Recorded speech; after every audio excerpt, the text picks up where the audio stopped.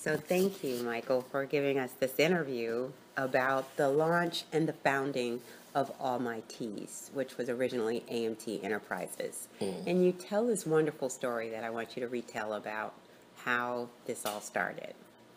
Well, it all started back in 1989. One of my cousins came over to my house, and he had this little toy kit, a screen printing kit. And he said, "Let's make some T-shirts for the family." And I said, "Well, cool, no problem." And so we started making the T-shirts, and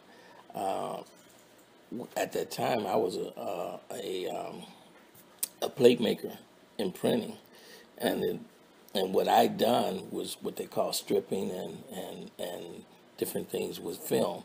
So it just kind of lined up with what I was doing and with my job.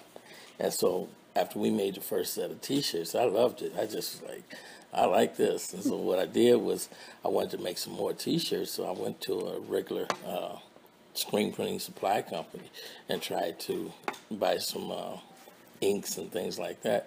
And so they had a limit of how much I could buy, minimum of what I could buy.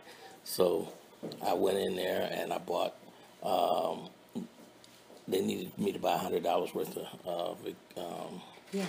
supplies, and I was $50 short.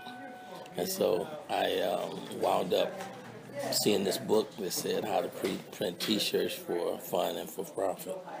And so that's when I bought that book, and it just taught me everything I know.